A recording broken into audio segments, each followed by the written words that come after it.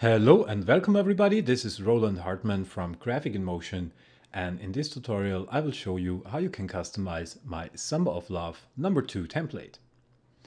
So before we get started with the customization inside After Effects, I just want to show you the structure of this template. So when you download the folder and you open it up, then you will see that you have these files here.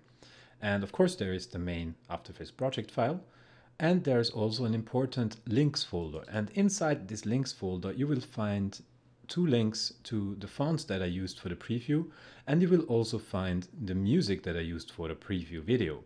So I recommend that if you do not have these two fonts installed on your system, then just download them and install them on your system. And then you open up the Summer of Love template. And then you should see something like this. You see that we have only one composition open, and this is called the render composition. And this is the composition which contains more or less all the scenes. And I will show you how to customize this now. So let's get started with the customization. First of all, I want to show you how you can exchange these main titles. We have basically three scenes that contain just titles, and this is scene number 1, scene number 2, so that you have the possibility to introduce your video and enter some titles, some names or whatever, some dates. And scene number 35, so our last scene. Here you can put in an end title. So these three scenes contain only titles and of course these frames. And you can of course edit and customize both of them. So let's open up scene number 1 by just double clicking on our layer here. You can of course also find all the scenes inside the scenes folder. So let's open up scene number 1, and you see inside scene number 1 we have our footage. It's just the background footage, and we have our title composition, and we have of course our 3D camera. To edit the title, you see that our title scene number 1 says double click to open and edit title. So let's just double click on this layer, and now we are inside this composition, and you see that we have two titles, two text layers, and we have one frame layer. What you can do here now, I will just toggle the transparency grid for now so that I can see my frame a little bit better. You can of course now double click the text layers and enter your main title, your title, and you can of course also change the subtitle. You can of course also add some titles, change the font, change the size, whatever you want. And additionally, you can also exchange this frame. So maybe you want to use a different layout for this title. For example, if we take a look at scene number 2, here we have our square frame for a title. So let's say you want to use the same frame inside scene number 1. So let's go back to our title scene number 1, and let's take a look at the title frame composition here. And if I just turn this off, you see this is the frame layer. And if I go to my project window, you can see that here we have title and footage frames folder here. If I open this up, then you can see we have 4 different title frame compositions here. And you can now of course exchange these. So let's select this title frame number 1, and let's drag in title frame number 2, hold down Alt and release the mouse. And you see immediately, okay, now we have this square frame in here. You can of course now scale it up. You can of course also use the collapse transformation. Then you see that it gets clear again because it is vector based, so you can scale this up as far as you want. You could of course also do some slight changes by scaling the individual axes, but after a certain stretch it looks a little bit strange, as you see. So let's just put this back to standard, and let's just put in another one. So let's try frame number 3. You see frame number 3 is this little bit wider one. Then we have frame number 4, which is a smaller one, more vertical one. And we have frame number 1, which is this one. Okay, so you see you can exchange these frames. You can do this of course also in scene number 2, and you can of course also do the same in scene number 34.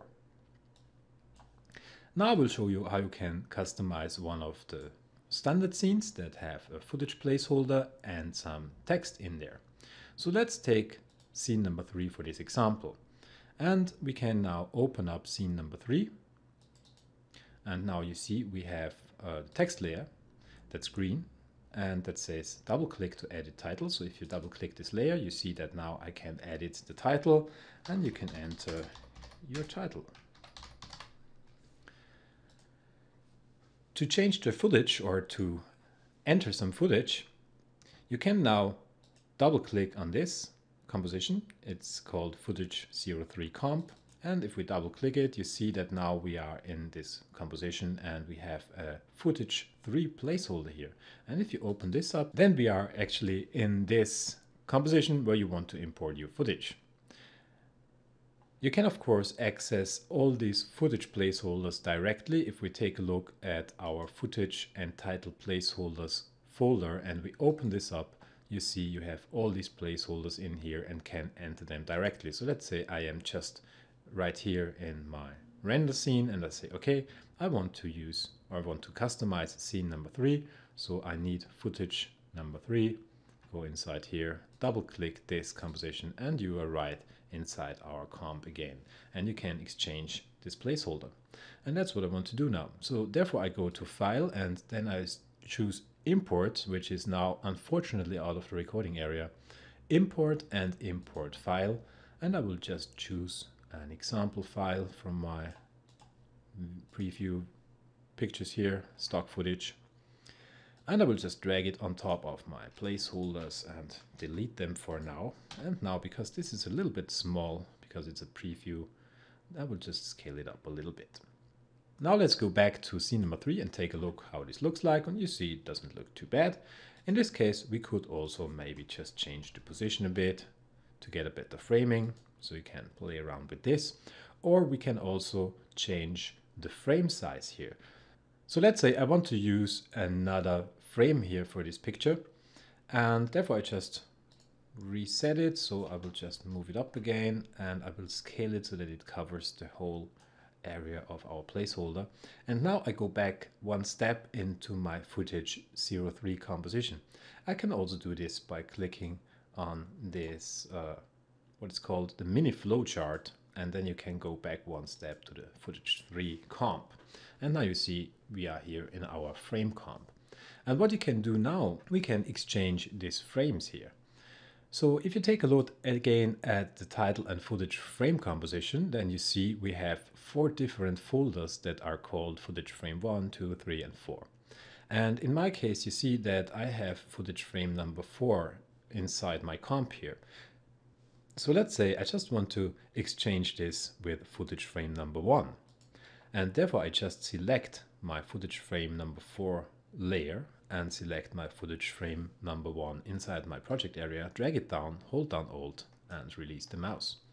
And I do the same with my matte. So I take the matte layer, from this footage frame number 1, and I do the same with the BG layer. So I take my background here and drag it down, hold down Alt. And now if you take a look, you see that we have another framing. And if you go back to my scene now, you see that of course inside our scene the new frame is visible here. So one more time, let's say we want to change it to frame number 2.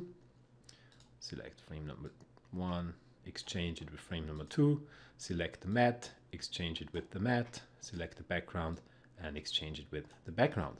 And now we have a square frame. In some cases, if we go to full resolution here, sometimes, like here, you see there a little gap now is visible here.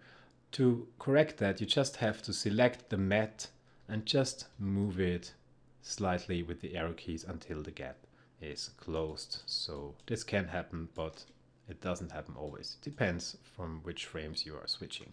Let's take a look. Maybe here I can also correct it a bit. Okay, now if I go back to my scene, you see I have my new resolution in here.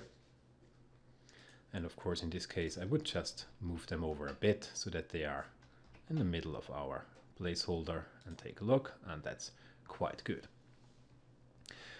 Okay, so this is basically how you change the titles, how you change or how you add your footage, and how you change the resolution of these frames. And this works, of course, with any of these frames and any scene exactly the same. Now, before you go to render your scene, you probably want to change the look a little bit. So if you take a look here, we have 5 different layers, and one of them is already active, and this is called warm. So if I turn this off, then you see the look changes quite a bit. And the look that you see now is more or less the natural look. So this is without any color correction. And now we can just take a look at the pale option, and this creates a completely different look. And you can, of course, always press T on your keyboard to reveal the opacity, and then you can just decrease the opacity, which will decrease the effect of this color correction. So these are just adjustment layers, and if you decrease the transparency or the opacity, then the strength of the color correction will also decrease. So you can always adjust that a bit. If you take a look, warm is now set to 100. I can decrease it or increase it. Then we have the cold color correction. Again, the same, I can increase it to 100 or decrease it. And we have the retro color correction. Let's take a look at that. It looks pretty cool. You can also decrease it, increase it, slide through it, take a look at different pictures, different scenes, experiment a little bit. And last but not least, we have our black and white. So before you render out your final slideshow, you probably want to add some music, and this will be the last step of this tutorial. So you see that down here there is an audio composition. You actually do not even need it. You could also drag in your audio directly into the render comp, but because I like some kind of a structure, I just put this in. So you can enter this audio composition right here. Double click, open it up, import your audio. As I said, import file, then drag it in. Make sure that it starts frame number 0. Or you can also just drag it in directly into your render composition. Makes not much difference. And then you can render out your final slideshow. So I hope that you like this template, that you can create some nice slideshows with it. Maybe make somebody happy with a little slideshow gift. Thanks a lot for watching, and I really hope to see you soon. Goodbye.